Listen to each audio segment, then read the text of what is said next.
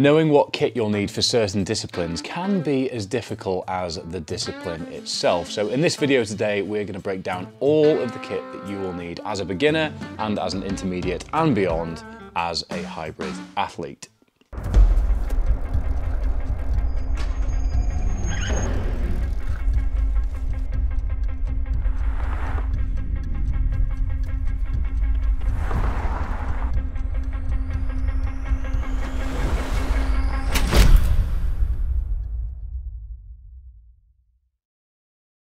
Hello everyone and welcome to another video, and welcome to one of the most requested videos I've actually ever had on this channel, which is what kit do I need to get started in all of these disciplines. So for those of you that might not be aware, I'm Fergus Crawley and I practice as a hybrid athlete as I'm currently balancing strength work alongside extreme triathlon work. If you want a bit more context on myself as an individual and the things that I've achieved and practiced as a hybrid athlete over the years, then please do just go back in the channel and make sure that you have subscribed down below, as that way you can form an opinion for yourselves. Nonetheless, what I'm going to do today, first of all, is ask if at any stage you do enjoy the video, you drop it a like, reiterate that I would like you to subscribe, and please do comment with any suggestions, thoughts or feelings as we go.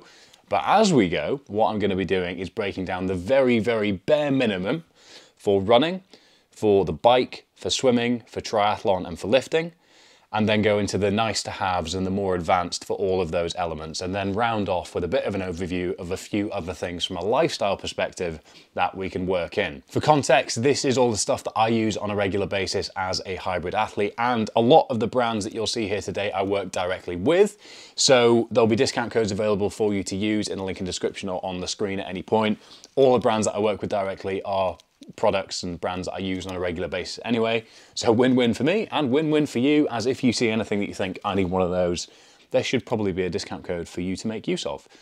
If not, then sorry, but I've done my best. So without any further ado, why don't we crack on with the bare minimum entry point for running. Okay, so let's get into the absolute basics, the entry point for those of you that are wanting to get into running on a regular basis. First thing you're gonna need is a pair of running shoes. I'm not going to give out any recommendations on running shoes as I rotate an awful lot of them, whether I'm wearing Vivos day to day, whether I'm wearing Vivo Trails on shorter trail runs, Ultras for my sort of longer runs, or Sauconys with carbon plates if I'm doing any sort of triathlon tempo specific stuff.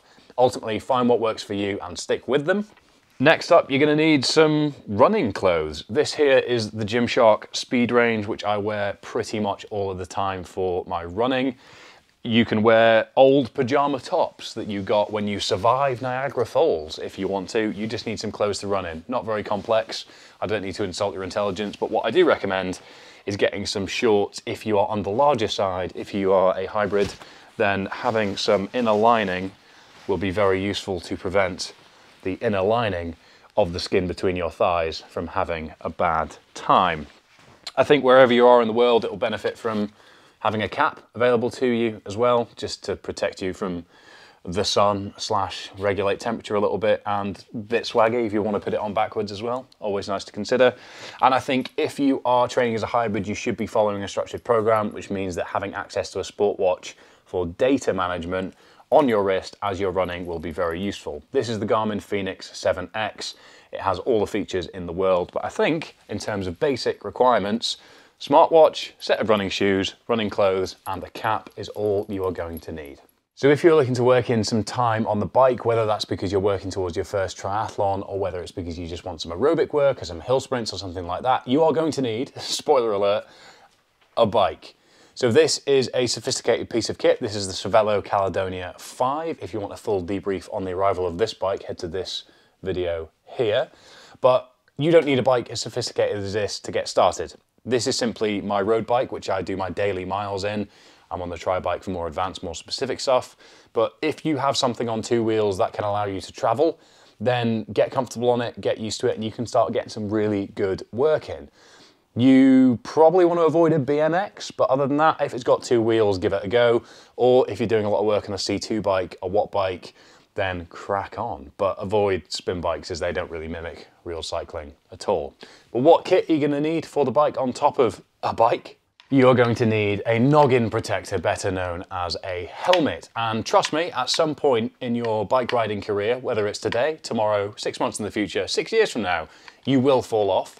So having one of these is imperative for the sake of the integrity of your ability to continue to exist as a alive human being. So if that didn't scare you, then this will. No, I'm joking. Well, I'm not joking. You were probably terrified at this point. But what's even scarier is how filthy these glasses are, given that I'm filming a YouTube video. But nonetheless, these are there to protect your eyes rather than to do anything other than just make you look like a bit of a dork out on the roads. But these are stopping bugs, dirt, grime going into your eyes. And obviously, if you want those to be sunglasses because of a fair weather day like today, then make them sunglasses. But either way, I think whatever level you are, you should try and protect your eyes. My road bike and tri-bike both have clip-in pedals. The dirt is optional. Again, I was riding these this morning, so please don't. I mean, it's all dry dirt. This is obviously old dirt, but nonetheless. If you have clip-in pedals, then wear cycling-specific shoes. If you don't, and you've just got flat pedals, then as a beginner, if you just want to get some work in, then by all means, you don't need specific kit for that. Just crack on with whatever shoes you are comfortable in. Next up, I highly recommend some bib shorts because they have chamois padding, which will make it much more comfortable, protect your arse and backside area, and just allow you to do more miles, be more comfortable, and understand your positioning on the bike better. These are from Hoob, and the fitting of Hoob for those with slightly larger than average road cyclist thighs is fantastic. And the raw sex appeal from having bib shorts on is undeniable. Alongside that, having a cycling jersey, I'd say, is fairly essential. Again, this is from Hoob. And the main benefit of having a cycling jersey rather than just being in a t-shirt means that you can store your phone, your gels, any food, your keys in the back without needing pockets. So yes, there's a lot of specialist cycling kit out there, but there's a lot of really low-hanging fruits for practicality, like just having a pair of bib shorts and a bib jersey to go together so that your ride is more comfortable and practical. So let's move on to the swimming requirements. Swimming is going to be one of the least demanding disciplines that we run through today, but to start with, all you're going to need is a pair of jammers, a swim cap, which is probably still optional, but I would advise wearing one just so you get used to it, and a pair of goggles. That's it. That's all you really need to get started in a swimming pool. Let's move on to some triathlon considerations if that is the direction you're wanting to go down.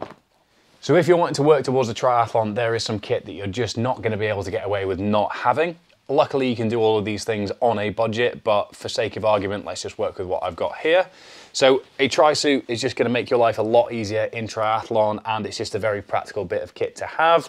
Like with the bib shorts, you've got some chamois here, but ultimately you can run in this as well. So for those that don't know, the tri-suit forms your base in a triathlon. You wear it under your wetsuit, you then take your wetsuit off, and then this is your base for the bike and the run. Again, you've got some pockets in the back to store stuff in. It's very light, it's very fast, but ultimately a lot of triathlons, you will be better off having these, whether it's your first or whether it's your 50th. Next up, most triathlons will mandate that you have a race belt to display your race number, as I have shown here. So this is my one from the Keltman, which I actually haven't taken apart just yet, but you're gonna need one of these if you do commit to a triathlon. You're not gonna need to train in it, but it's definitely not something you want to forget because you will have to display your number on the bike and on the run 9 times out of 10 in most races. So making sure that you've got one boxed off if you are committed to a triathlon is essential. Then one of the bigger expenses alongside the bike, if you are committing to a triathlon that is wetsuit mandatory, is, funnily enough, a wetsuit. So this is the Hoob Varman, which has done me a whole world of good and hasn't been properly cleaned after my Lochern swim. Please ignore that. I'm very underprepared in terms of cleanliness and hygiene for this video. I do apologise.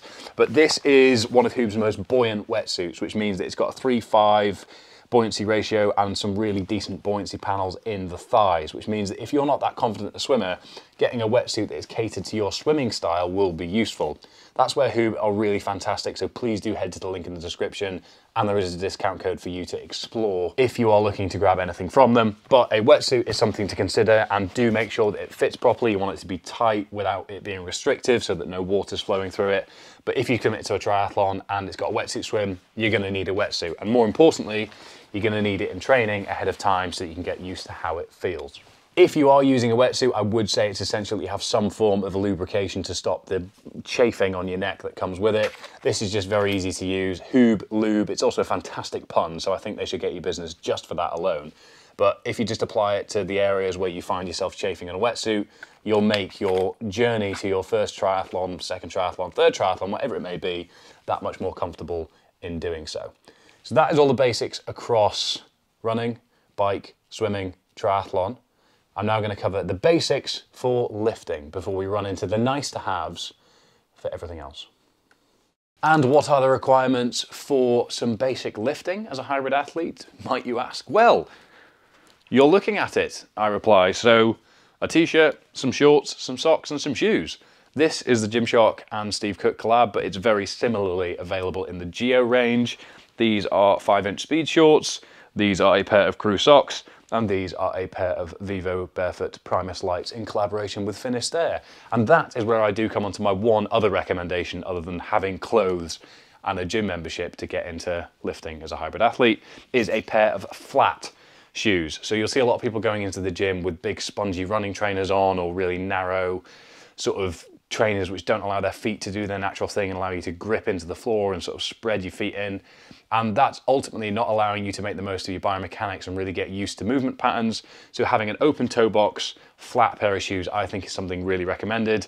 Cost effective and really long lasting. As you can see, these Primus lights are very well worn from Vivo Barefoot. I've had these for 4 years almost now, and I still lift almost exclusively in these. So if you do want to grab yourself some, Fergus 10 for 10% off, and I do recommend them because having the flat sole means you can really engage with the floor, you can feel your way through the movements, there's no interference between you and the floor, which means that you're learning the movement patterns as you will be doing them over the rest of your hybrid athlete journey. So starting from the ground up, building that foundation and moving forwards with a clear understanding of how you're moving is very important. Let's for a moment pretend we're on a Silicon Valley Zoom call. There's about 15 people on the Zoom. People have got their backgrounds blurred. There's a bit of small talk going on. And then somebody hits you with the, okay, let's circle back. And here we are, back at running. But this time we're going to run through some of the nice to haves or the more advanced things that you can consider if you're wanting to level up your kit list as a hybrid athlete. So first up, if you're data driven and you're wanting to really understand your heart rate and all the data around your running, upgrading to one of these to pair with your smartwatch is wise, because it just means it's closest to your heart, which means it's the closest degree of accuracy, which means that you're getting the best data and making the most informed decisions on your training moving forwards. Now we're moving into the world of mechanical doping, where you might want to purchase yourself a pair of carbon-plated shoes. The technology exists, it makes you faster, it makes you feel faster, it reduces your perception of fatigue, so these do have a place in your training. I use them for sort of 1500 meters and above on a track, or sort of tempo work or tempo reps or stuff like that. I'm not in them that often, but I do have access to them, and I like having a bit of a drop in my training shoe when I'm coming off the bike in triathlon, because my calves and my Achilles do take a bit of a battering from being in zero drop shoes with Vivo most of the time. So obviously there's a whole load of options out here. Hoka, Saucony, Nike have a whole range. So ultimately whatever feels most comfortable to you and fits within your budget, but carbon shoes are not cheap. Then if you are working stuff in on trails, or you're working in ultra distances and need access to convenient ways of getting hydration, fluids and food on board, as well as storing gloves, beanies, waterproof jackets, whatever it might be, then having a trail bag is a great option. This is an Osprey Giro 6. I also have the Giro 15, and I use both of them religiously. If you go back in my YouTube videos, you'll see I've used this for years and years and years. I've got access to hydration over my shoulder. I can put a soft flask in here. I can have food ready to go there. Phone in there, GoPro in there. I think there's even some, that's all rubbish. There's no food in there. Sorry, I was going to offer you some Straubs Campbell, but there aren't any. As well as that, you can fit some sort of specialist kit that you might need as you go. So I don't actually have any to hand, but things like waterproofs, things like waterproof trousers, all the specialist running kit that you might need depending what environment you're in might be a nice level up for your kit list. So let's move on to the more sophisticated part of the bike upgrades. Fair warning, this is where things can get quite expensive quite fast, but hopefully I'm going to break things down so that you can make the informed decisions at home as to where you decide to spend your hard-earned money. So one upgrade you can make from a bog standard road bike or whatever you've started doing your cycling work on is to a more sophisticated road bike, or to a triathlon bike, or in this case, the Bat Bike. So you can obviously upgrade from a road bike to a tri-bike. It doesn't need to look quite as mental as this one does. It can have a back seat post if you would like it to, but that is a considerable change that you can make, because the most single aerodynamic efficient change we can make is putting a pair of tri-bars on. So one option that's a bit more cost effective, you can upgrade your headset on a road bike to put some tri-bars on, and that is the best of both worlds in many ways. Next option is the tech that you have access to. So a bike computer is a really, really good bit of kit to have access to, because it gives you your power if you've got a power meter, which we'll come on to. It gives you your heart rate, it gives you your distance, it gives you your average pace. So it gives you live feedback right in front of you, which can inform your training, give you more data to work with in real time, and ultimately allows your training to be more efficient. Again, considerable expense, but something that's worth having. Next up is something that I think a lot of people actually spend money on sooner than they necessarily need to, which is a power meter. So here, this crank for me functions as a power meter, which gives me feedback on power up here.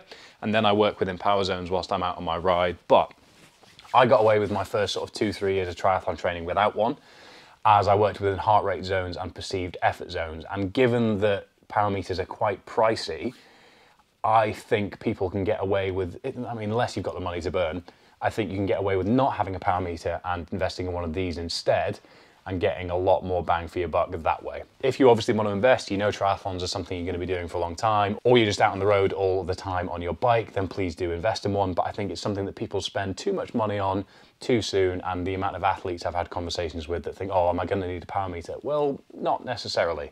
So that's another upgrade you can make, but not one that's entirely essential until you get to a certain point.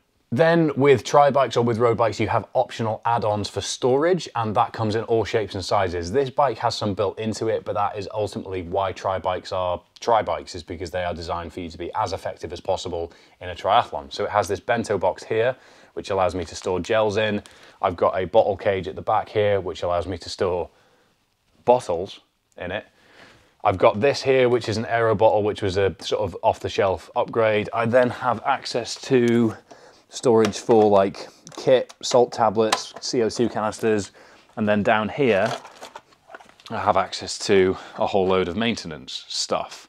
So those are all inbuilt into the bike, but whether you're on a road bike, whether you're on a tri-bike, you can purchase little pouches that go on the back, pouches that go under the frame set, or ultimately adjustments to your bike setup to allow you to get more out of it. So there's lots of little add-ons that you can grab that are going to make your bike more efficient for the type of training that you're doing. In the same vein, you can upgrade the hydration system. So this is not part of Cervelo's offering. This is from Profile Design, and this just sits on my aero bars to allow me to have hydration on the move. This is a considerable expense for what it is, but it's very, very handy for me.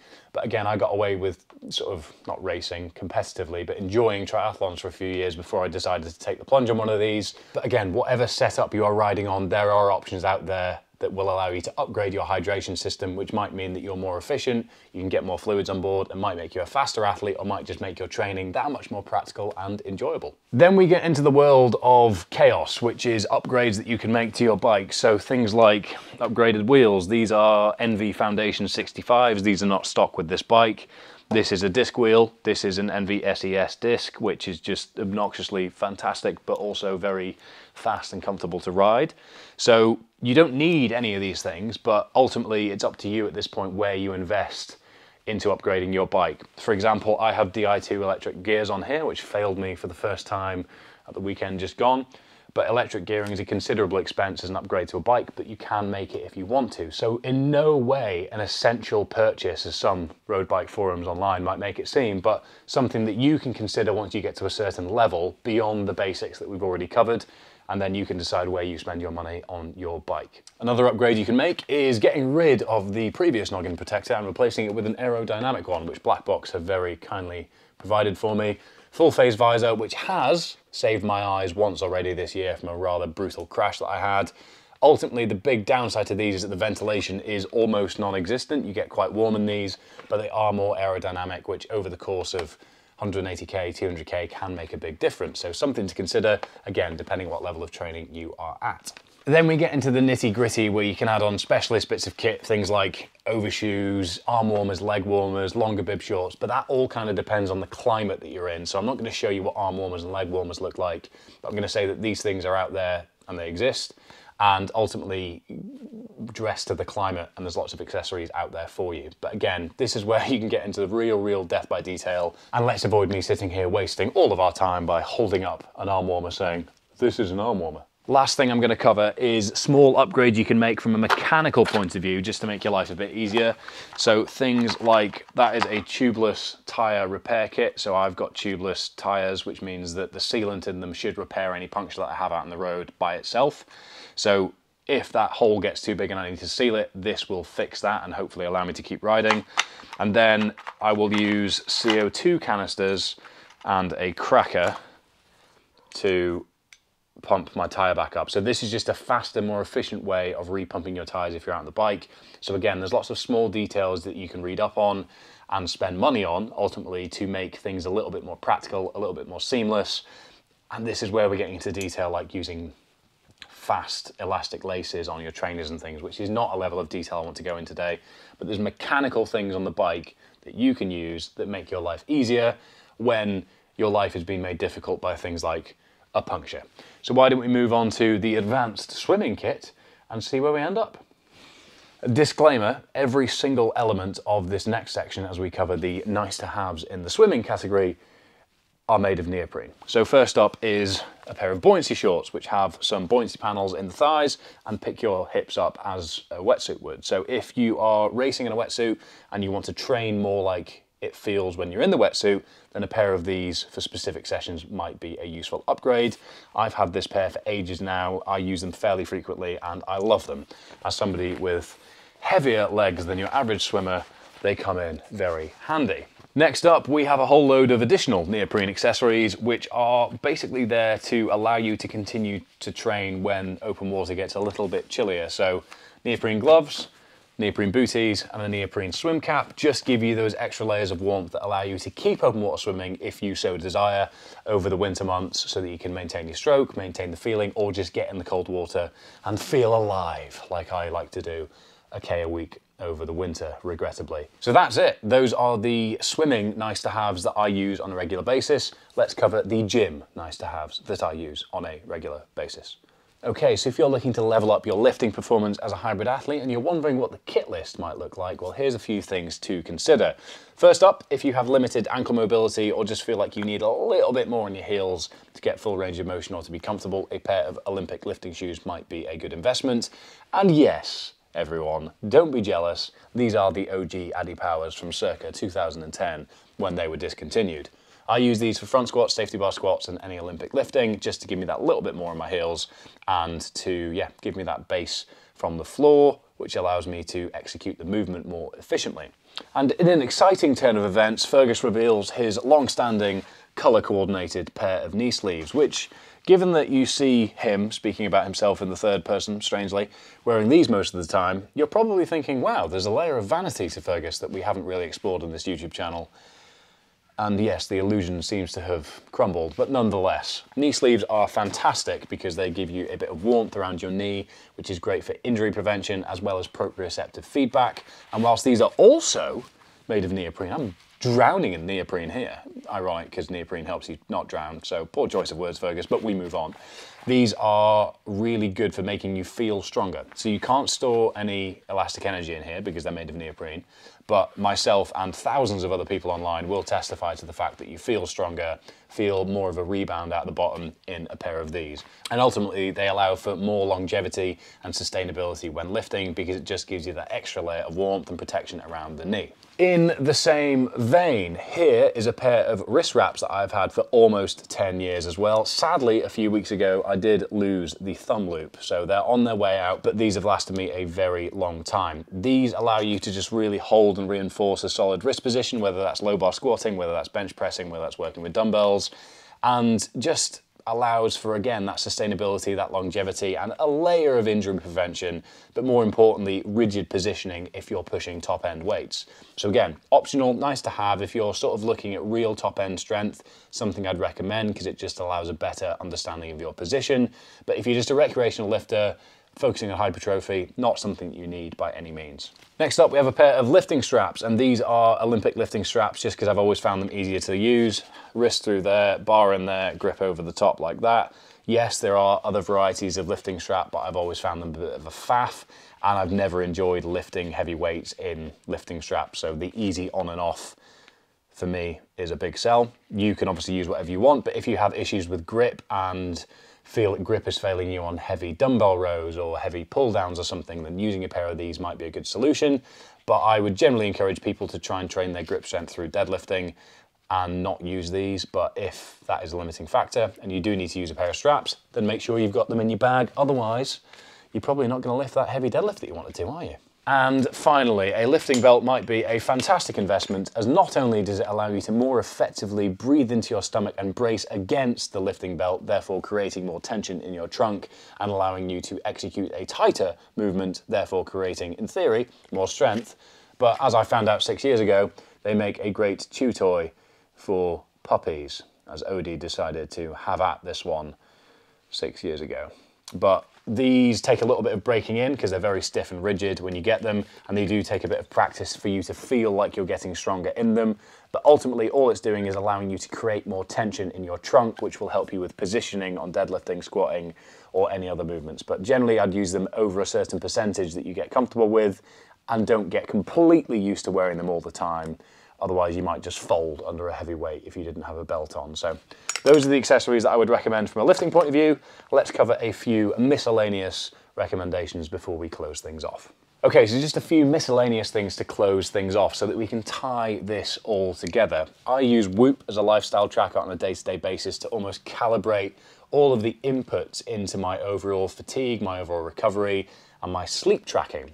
So I use this to make informed decisions around my sleep, around my training, around my recovery habits, so that I can get the best out of all of this kit, out of my programming, and keep moving forwards, when ultimately, as hybrid athletes, we are not progressing at the rate that you can do if you were just training in each of these disciplines on its own. We're working at a limited capacity, which means we really need to over-index on the sleep, the nutrition, the programming, all the things that matter to help keep us moving forward. So I would recommend giving Whoop a go. And if you haven't yet done so, you can get your first month free through the link in the description down below. Secondly, I would recommend a bike fit, which isn't strictly speaking a bit of kit, but it is getting the best out of your kit. And that is whether your bike is worth 500 quid, $500, or 2,500 or 5,000 or 10,000, whatever it is. Whatever bike you're on, you want to be comfortable and in the best position possible. So a little bit of spend will pay serious dividends in terms of positioning, programming, performance, and comfort ultimately, which I think is money well spent. So just something to consider so that you can get the best out of your kit rather than just having the kit in the first place. Next up, something I have rinsed over the summer is protective moisturizer for my face, because I'm spending so much time outdoors. I found my skin's been getting really pissed off and dry and salty and horrible. So sticking some of this on before I go out on long rides or long runs has been very useful. If you'd like 40% off any Man Cave products, you can do so with this code here. And there is a link in the description down below for you to check them out. Other than that, and point number 4, the only other thing I would recommend is a bigger form of transport, car or truck, to deal with all this stuff, because the admin, travel, planning around all of it is a bit of a pain in the arse. So I wonder why at this point any of you would want to be hybrid athletes, because there is a lot of things to consider, as we've aptly covered today. But on that, if any of you do want to become hybrid athletes and don't know where to begin, then please do reach out to us at Omnia Performance. Website is here, Instagram is here, and Johnny and I have coached hundreds, if not thousands, of athletes at this point through their hybrid athletic goals, and we look forward to hearing from you, potentially, on what you would like to achieve, as we have a whole load of products for total beginners up to elite athletes, special forces, military selection, whatever it might be, that we would love to help you achieve. So if you are interested in looking at things from a programming point of view, then please do head to the top link in the description if you are interested in any coaching from myself or Johnny. And that's that. That is an overview of all the kit I use on a regular weekly basis, whether it's summer, whether it's winter. A lot of the things that you see here are the baseline and the foundation of everything that I use. A lot of the stuff I've had for years and years and years. A lot of the stuff is a bit newer, but it's still really, really part of my day-to-day. As I've said, I hope that the breakdown of the bare minimum and then the sort of nice to haves makes it clear for you what around your budget, around your ability makes sense to invest in, and therefore you can take the first step on hopefully what is going to be a very exciting journey of enjoying lots of different disciplines all at once. Because triathletes will tell you you shouldn't lift, lifters will tell you you shouldn't do triathlons, runners will tell you that you're too heavy to run, and people that are too heavy to run will tell you that runners are all skinny and there's no weight classes in the jungle. Bro! But ultimately, if you enjoy doing all these things, do them. That's why I enjoy training like this. That's why I enjoy training others like this. And frankly, I don't care what others say. You do you, boo. And hopefully, this has informed you of all the kit that might be required if you are going to do you, boo. So please remember at this stage, if you have not yet done so, to like the video, make sure you've hit subscribe down below and drop a comment with your thoughts, feelings, or how much spit I just spat out of my mouth onto my knee there if you saw that. And goodbye.